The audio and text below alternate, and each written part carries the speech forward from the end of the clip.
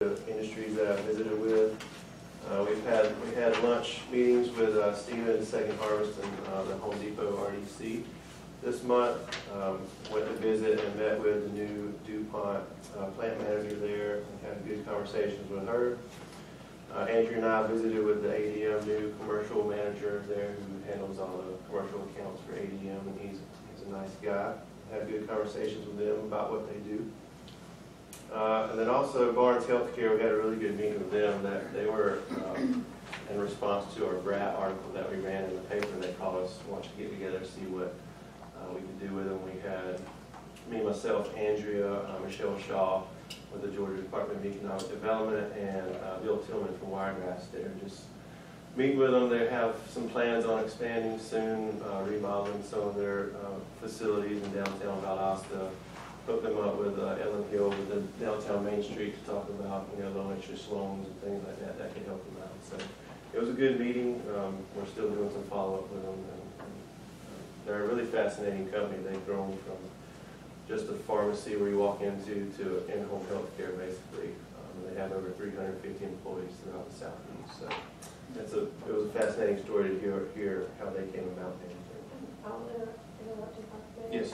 They gave us some great feedback as it relates to the workforce and what they're looking for from nursing to managers to IT professionals. And they actually work with in-home telemedicine and things like that. So it was really interesting. And also what they're doing for their employees from a health-conscious perspective. They really want to see a healthy community. And so one of the things that they've started doing is farmers markets in their parking lot and educating their employees on how to buy straight from a farmer's market than rather than buying from a grocery store. So it was really interesting and everything that they're doing for their employees and what they've done in the community. Yep, and then Rivulus is another one. They used to be John Deere Water. Ever since I've been here, I've been trying to get a meeting with them, so I just kind of stopped in on one day and I got to meet with them. And Michelle Shaw joined me on that visit. They're doing really well. When Rivulus bought out John Deere Water, they cut about half their workforce, but they are back to over 100 employees now, which is more than what they had. And they're adding a new production line, which is the $800,000 investment that you saw on the report. So they're doing really well. And then Southern Castings Incorporated, which is a referral that Mr. Davis sent to me. I went and visited them. They manufacture and make decorative concrete blocks, basically. So all the decorative concrete you see on the county building downtown, they did all that work. But it's a young guy who owns it. He has about 20 employees. He hand makes all the concrete blocks, and he's growing pretty big. So hopefully we can continue to assist them with anything that they need. So. Expansion projects. Project Weld is going along nicely. We finally got our engineering drawings back from our engineers. We have a meeting scheduled with the Hunts this Thursday with the Georgia Department of Economic Development and DCA to discuss the grant funding for One Georgia to fund the project for the extension for water and sewer. So hopefully that's going to be good. That'll be about a $9 million investment. We're going to add 50 new high-paying jobs as welders. So this is an important project and one we can't wait to see get going. So. And then community business and industry partnership. The BRAT, we had our first quarterly luncheon last Wednesday here at the authority, so we invited all the members of that group. That was Georgia Power, Chamber of Commerce. They couldn't make it because they were on vacation, but we had Wiregrass Tech, Department of Labor, Valdosta State, Small Business Development Center, and the Georgia Tech Institute for Manufacturing come in. And we just kind of threw around ideas, discussed. We showed them our Salesforce and how we track our data. And I showed them my existing industry survey that I do when I go on my industry visits. And well, I got some really good feedback on some questions they would like to see me ask, so that would hopefully benefit them and get some more referrals to them when I do go make my visits. So it was a good luncheon. We're going to hopefully do a quarterly. Our next one's scheduled for October 21st. And we'd like to have anybody come if they want to. So. Now moving on to park maintenance, landscaping and mowing contract bids. If you look,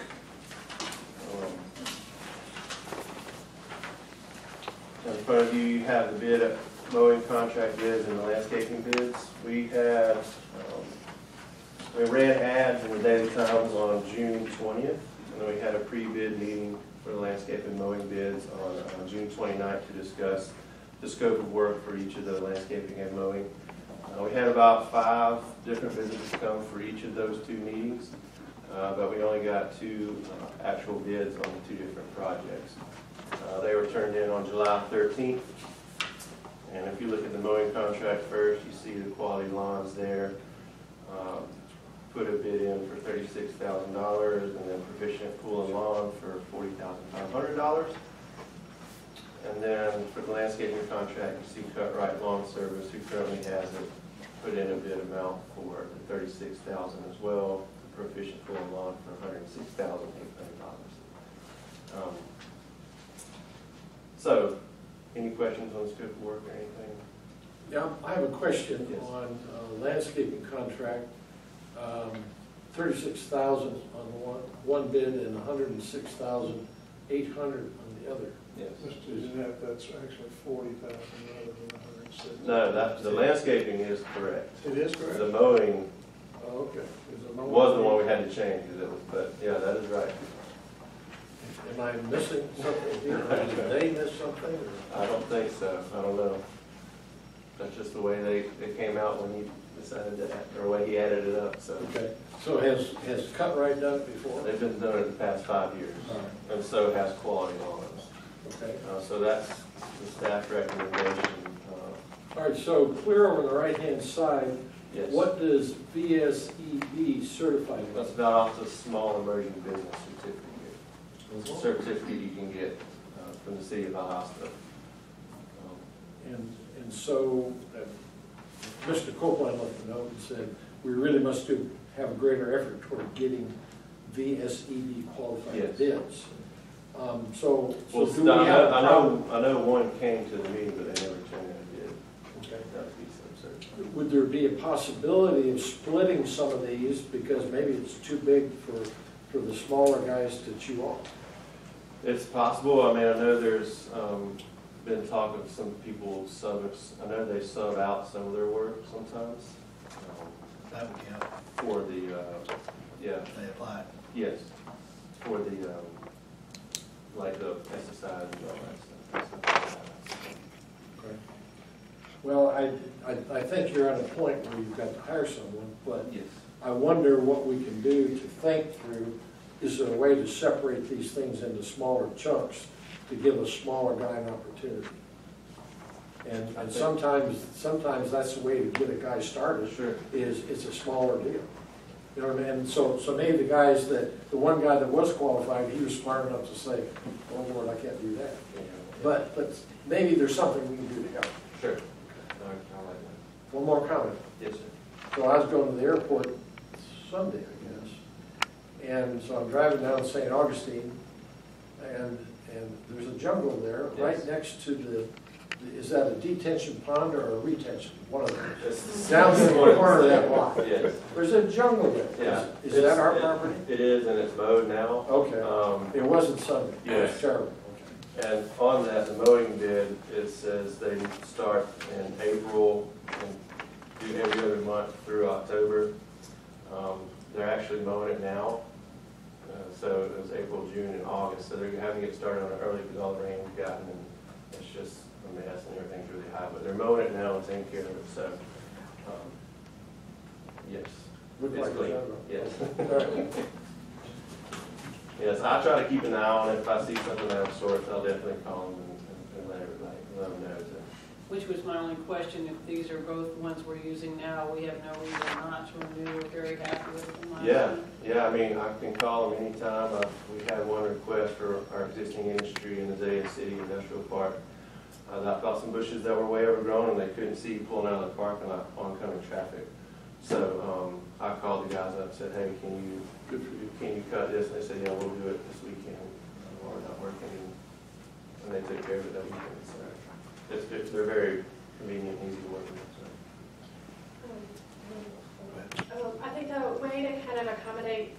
request that you're speaking of to portion is out for VSEP would be the only way I could see us doing something like that.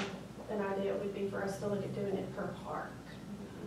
Is to Well, break it think up about it. I per mean, park. I think you have to do something now because of what it is. But so we'll go into another year, and before we get to another year, can you write down that we'll consider that, that we'll think of it, so that the smaller guy gets an opportunity. Mr. Jennett, and staff,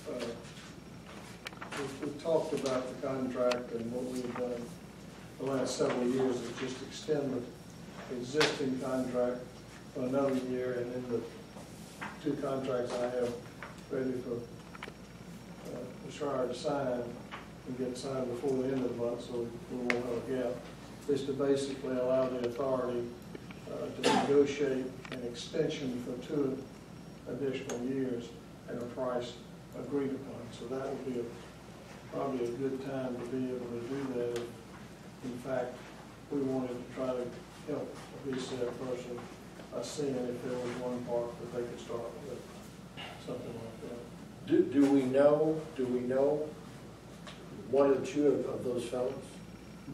Yeah, I mean, I can. So I mean, so in the very beginning, what we could do is we could go talk to them and say, you know, why didn't you bid? Is it too big?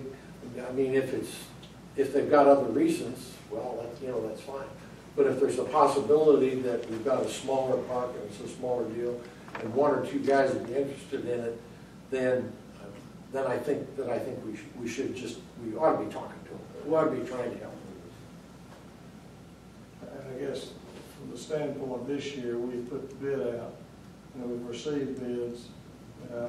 Obviously, we're going to accept those bids, and then so I think it was something we could work on, especially in light of the fact that the contract is going to allow us to renegotiate at the end of the year to keep the same one. We could take that into consideration. Well, I'm asking as we go forward to rethink it. Yeah, and I will say, we've always been conscious about the VSEP participation in our other contracts that we've had that are considerably larger than these. Yes.